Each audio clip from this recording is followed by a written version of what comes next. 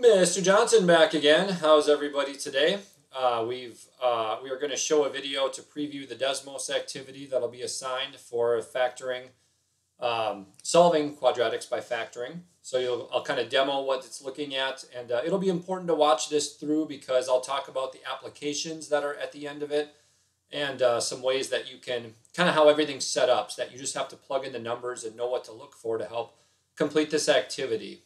All right, so as we take a look, it's a total of 9 slides, as you see here, and it says for the following slides, factor the given quadratic expression and place the factors in box 2, or whichever box is below, because I was able to insert some notes in. If it's correct, it's going to produce the exact same graph. Okay, we've done activities before where if we're factoring on Desmos, you have your original trinomial, let's say, in standard form, and below you put the 2 parentheses in, and if it was correct, it would graph the same line. If you recall those activities from earlier in the year. Then we're going to list the zeros, because that's really the new thing now, is we're going to click on where they cross the x-axis and put them in as an ordered pair.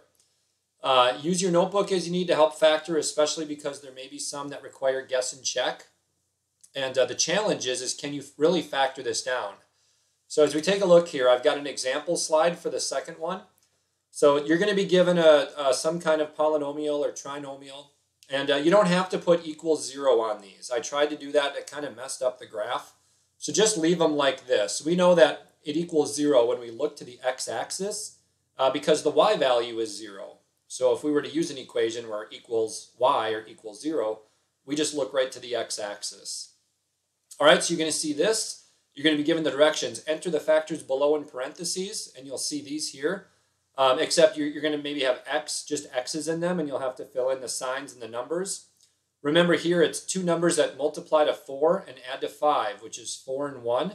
So in any order, you can put the plus 1 plus 4 in. And notice if I change this color here, if it lets me, if you notice, it's the same graph. And if I turn this off, the red one comes back on, which is the original one. So I'm showing that these two things are equivalent and that I've factored it.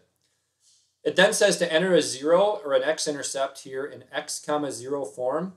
So the first 0 is, and it could be either one, -1 and 0. So I just copy this point right over here. And then if there's another 0 to it, we go ahead and enter it below this one. And you can see the green dot there is -4 and 0.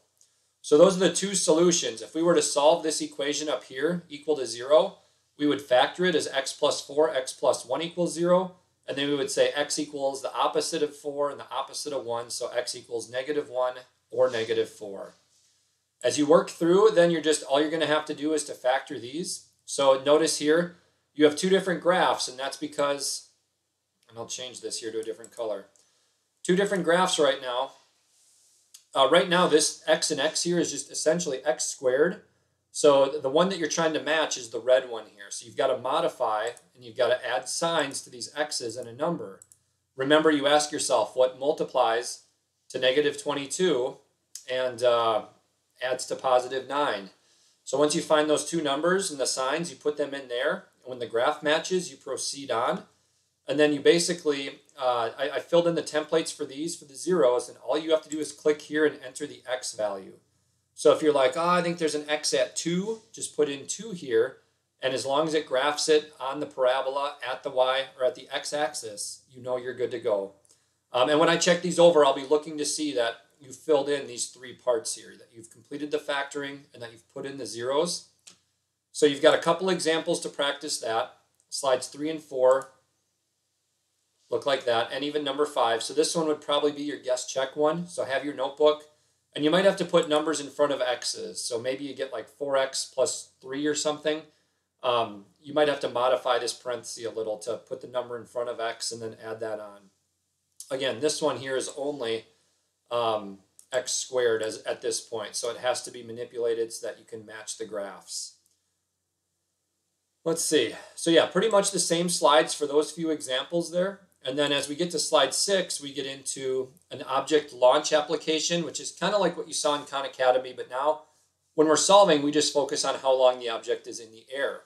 So I've modified it so that and adjusted the variables so that it's consistent to our standard form. The -16 is used just as a constant of gravity in feet. Y is our height of an object at a given time. And then B is our initial velocity in feet per second. C is the height that the object is launched from. So if C is launched from the ground, your C value is 0. If you're jumping off a platform, your C is however tall the platform is. X is always time in seconds. When given an equation with an object launched, the initial velocity will be a multiple of 16. So that's the activity. That's what we're going to do for this activity to make it factorable. You're going to factor out a GCF that is negative, as close to negative 16 as possible. So you might take out -2, -4, -8, or -16, depending on what the numbers are. Set each factor equal to 0 and use the zero product property to solve. The answer will be a zero that is positive. So one of your solutions, you want the positive solution, and you can use your graph to verify. Okay, so I put some pretty cool pictures on here. So you can see a rocket launches from the ground with an initial velocity of 128 feet per second. I just plugged these in to show from that slide I explained to see how you get the 128 here, since that's our B value in feet per second. And all you have to do then is factor this. So I've taken everything out, and I've actually shown you, I guess, this is a demo example. So you're actually seeing what's expected here. So in this box, this is exact and multiplies to that. So again, if I turn off the green line, the black line is the exact same line. When I turn on the green, it maps right over the black one, which is my given and original expression here. So I factored it down by taking out a -16, and I could also take an x out because x was in both terms. So then as we move down, find the positive 0 and fill it in below. So we do that by clicking right over, and I know it's I'm going to move my screen a little bit.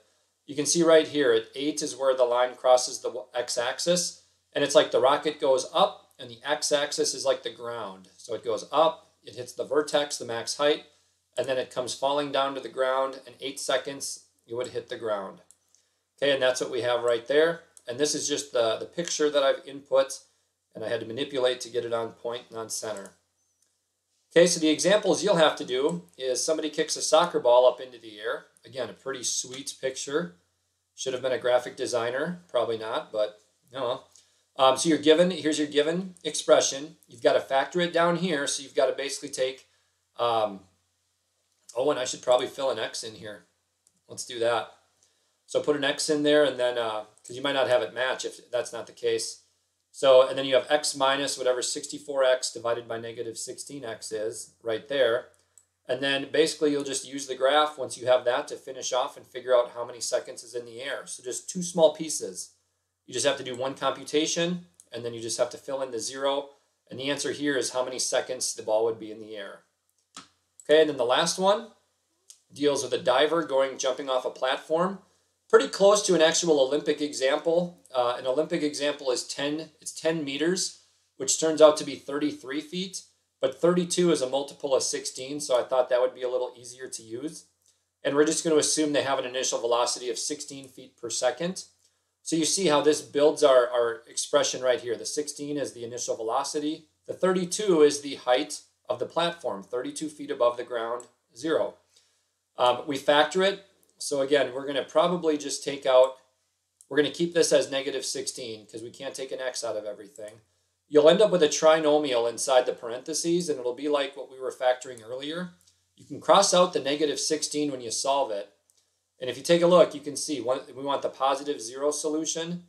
There would be an answer of -1, but x is time. Time can't be negative, so we'd want the positive 0. Once you've done this, it auto-saves. So remember, you just have to exit out of it. I would sign into with your Google account as you do this, just because if something happens, you can log back in and continue this with your Google account. Or if you sign in without if you continue without signing in, you would have to start the activity over if you needed to come back to something or fix something up. So I hope this goes well.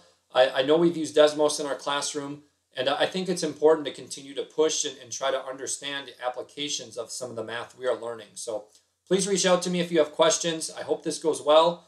Take care of yourselves, and we will see you soon.